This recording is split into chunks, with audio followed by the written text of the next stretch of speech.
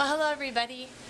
This is the morning that we're leaving in Belize. I actually got a shower and I have a jacket on because the cool front came in.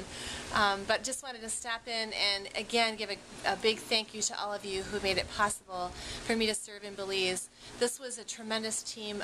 The maturity was overwhelming. The breakthroughs were miraculous.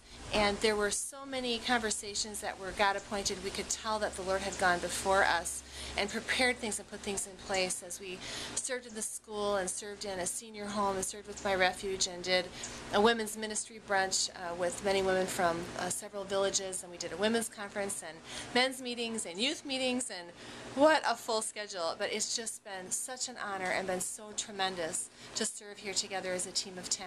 So thank you so much for your prayers. We feel honored and privileged to have served this last 10 days in Hopkins and in Belmopan, Belize.